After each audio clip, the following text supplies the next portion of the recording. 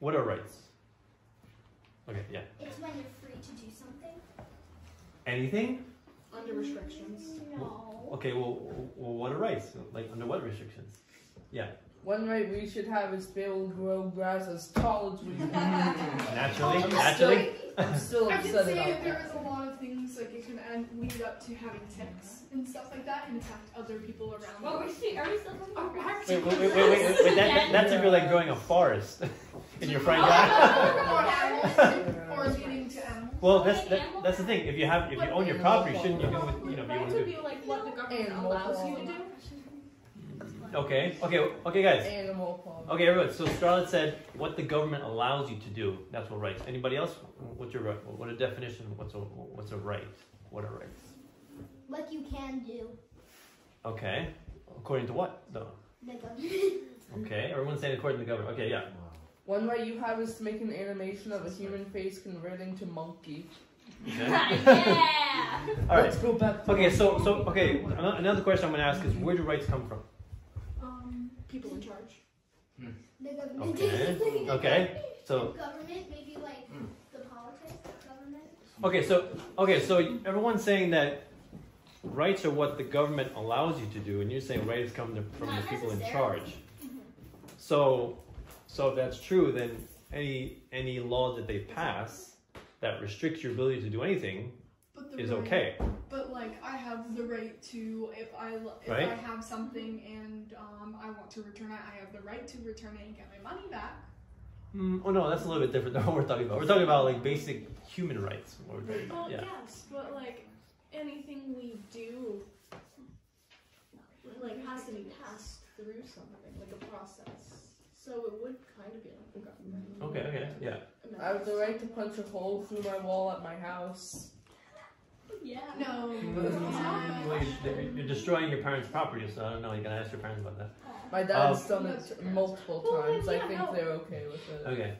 But like what you just said, like you would have to ask your parents. That would be another right. Like if you could punch a hole through the wall, so it wouldn't just be the government. Well, I mean, now that you're young and you're still living under your parents, you gotta ask them for permission. But let's say you say it's your house. You have the right to punch a hole in your own house, of course. It's your house because it's your property, right? Right. We said self-ownership and property, right? Property is an extension of yourself. Apartment, you're destroying. Okay, that's different. That's not your property then. You're renting an apartment, right? So it's not your property. Someone else owns that, right? So you have to ask your landlord if you could punch a hole in there.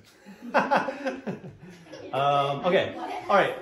So, okay, Scarlett and Mimi and Victor said that rights come from the government or from people in charge. So I would say that those are not rights at all, right? Because those are dependent on other people to give you rights. Those are not true rights. Rights, again, are innate when you're born, right? We have rights because we are human beings. So in here, it says because of God. Okay, you can say God. I don't really like to say God. I just say because you're born as a human being, you have rights. Now, the next question is, what rights do you have?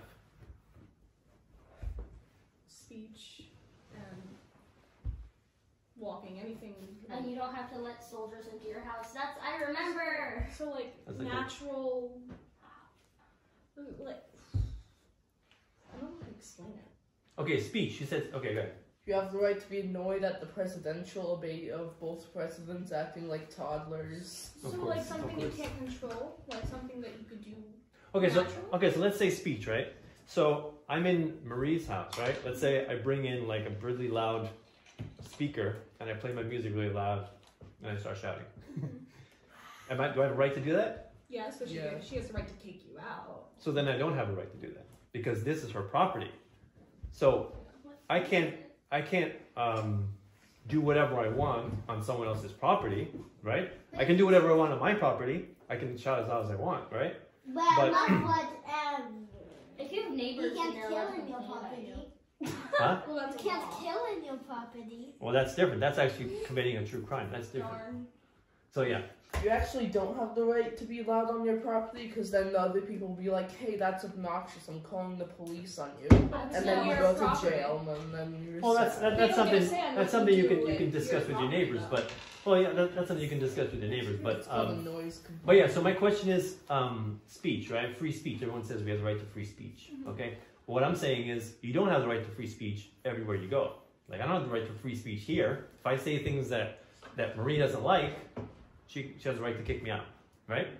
And if Marie says, I only want people here with purple hats, then she can say that. And if I don't have a purple hat, she can kick me out. Right? You have the right to do whatever you want on your property, of course, given that you're not committing a true crime, which is a victim, right? So what's another right? What's another right? What's another right? Just to sell stuff you own. Yeah, you have the right to sell whatever you want. That's true. Yeah. Or like when you grow up, you have the right to choose. Except for what? Except for organs. If they're your organs, why not? Oh yeah. Because the person who buys it now is like buying organs. And that's not epic. Very illegal.